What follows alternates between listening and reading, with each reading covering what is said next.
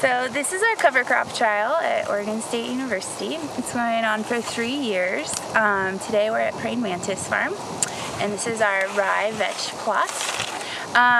In this trial, we are trying to develop methods for farmers so that they can test their cover crop and figure out how much nitrogen is getting put into the soil, and that way they can more accurately fertilize. So this year we have 5 farms, and they're throughout the Willamette Valley.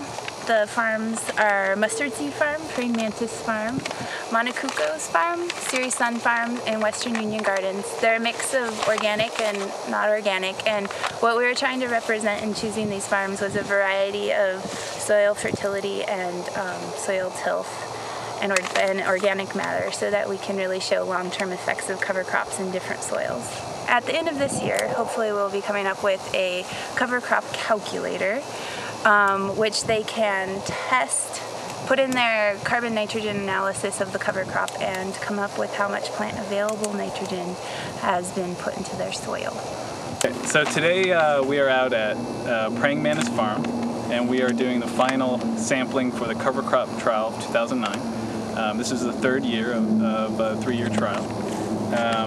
We're using quadrats to take samples. They're 2 feet square, and we have 4 different plots going on here at Praying Mantis, 4 reps of each. So there was fallow, vetch, phacelia and vetch, and rye and vetch. And so vetch is our nitrogen fixing crop. So if you can see right here, you can see some of the vetch curled up around the phacelia. So I'm standing in a plot with phacelia and vetch. The phacelia provides something for the vetch to climb up and to get more access to the sun, more biomass, fix more nitrogen. I'll be basically laying this down, trying to pull out anything that doesn't belong inside the square, whose roots are not within the 2 square feet of this quadrat, and then I'll be harvesting everything within the square. Trying not to get any soil in the sample, just biomass of what's above the ground.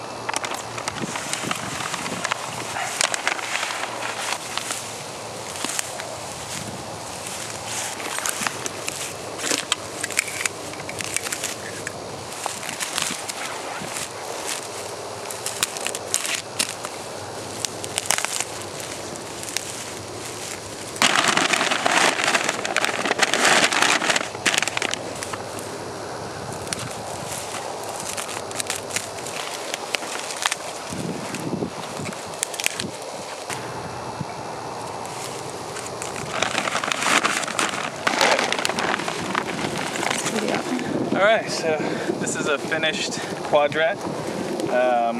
Trying to get as much of the biomass as possible without getting any soil. See, I got a nice full bag of phacelia and vetch. And so we have 4 different trials, 4 different reps of each, 4 quadrats per trial, so 63 more to go. So here we have examples of our phacelia and our rye. This is the phacelia. The phacelia is preferred by a lot of farmers over the rye because it incorporates more quickly because of its hollow stem, as you can see here. It dies very quickly and wilts and can be incorporated more easily into the soil. It's also a really good insectary plant. When this blooms, it'll have some really nice purple blossoms. And then here's our rye. It's also blooming right now with these nice seed heads. This is a lot more tough, as you can see. It doesn't break as easily. It's not hollow.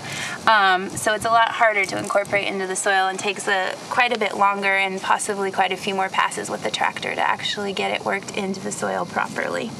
Alright, so this is the day's work, a car full of biomass.